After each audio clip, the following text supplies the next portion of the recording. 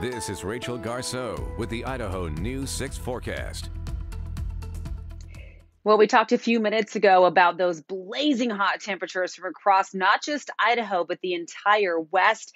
We saw anywhere from 118 to 120-degree high temperatures for portions of Southern California yesterday. That puts our 105 for Boise in a little bit more perspective, right? But still, it was almost unbearably hot at times. We were outside in the backyard, even hanging out in the pool for close to an hour was almost too much. And that's how it will be again today, as we do have that oppressive heat that will once again take over. Look at our warm start. It's gorgeous out there. Clear skies. We're at 74 in Boise right now. Beautiful sunrise in Twin Falls. We're at 66 degrees.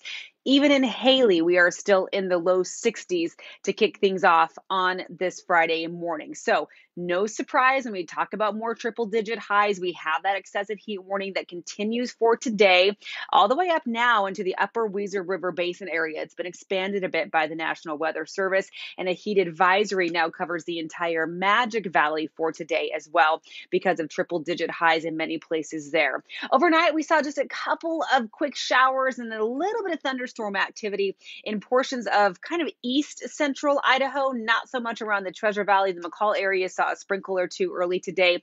We may see that play out again late in the day today, but otherwise sunshine and heat really will dominate. In fact, all the way through the weekend, even though today will be our last scorching hot day where we have that excessive heat warning in play, this ridge of high pressure will still be the dominant feature at least for a couple more days. So to wrap up July and then kick off August this weekend, we continue those triple digit high temperatures. Once again, look across the desert Southwest, Phoenix up to 115.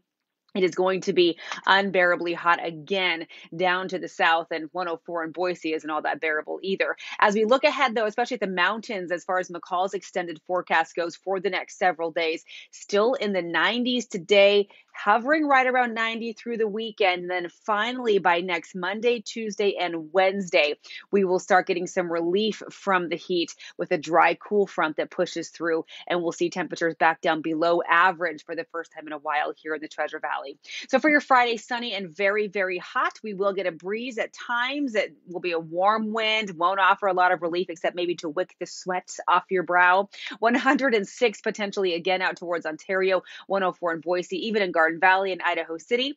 We'll see triple digits. Look at Riggins, just blazing hot, 107 there, 93 for McCall today.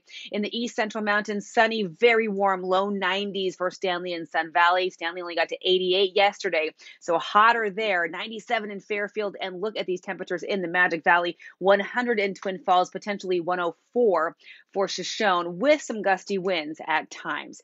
So over the weekend, still triple digits, not as hot as today, but not all that different. 101 for Saturday and Sunday. Then there's that relief coming in by Tuesday with a high temperature of 90. Sounds pretty good after the heat we're experiencing this week.